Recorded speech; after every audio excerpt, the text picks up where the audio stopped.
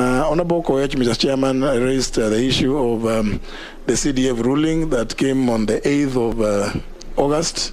Quite an interesting date for the ruling to have come, because I was reading it as I was driving to the village to go and vote the next day, and it was a bombshell. But I think consultations are ongoing.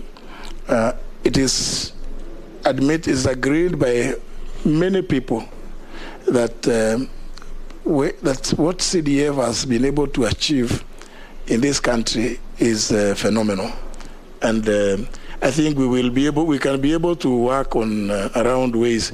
Remember, there were some areas that the court took issue with. One, the area of shareable revenue, so that we can address that one as Parliament. Actually, Parliament can address that one by going through, look at what is provided for in Article 202, so that CDF does not become part of that mechanism of sharing national revenue, so that what remains with the national government becomes the place where CDF should be hyped off from. So I think if we can consult on that area, I think we can make the necessary adjustments. And it's unfortunate that as a result, no disbursements have been made so far. I think it's really an unfortunate situation. The other area which we need to address, and I think this is within your powers as members of Parliament in the National Assembly, is what the courts went to great lengths to explain about service delivery.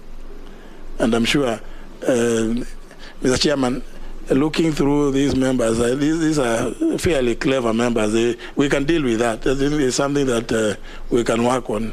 And I'll be available. Because I truly feel that CDF should continue.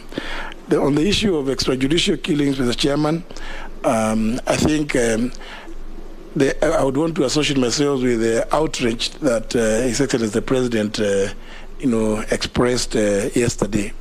I think, being a country governed by the rule of law, we should never have a situation whereby, this is happening in our country. And from me, you can expect that we will be, advising the relevant agencies to be on the lookout that even this is a way of actually burdening the taxpayer, because those who lose their loved ones through these processes obviously end up suing the government. The government has no money of its own. That money comes from the taxpayer. And I think we also need to revisit, and I want to make a plea to Parliament, because I know you also make a lot of recommendations, that we need to bring back this issue of surcharge, that individuals must be surcharged when they do things which are outside of their official responsibilities or duties that they are given to.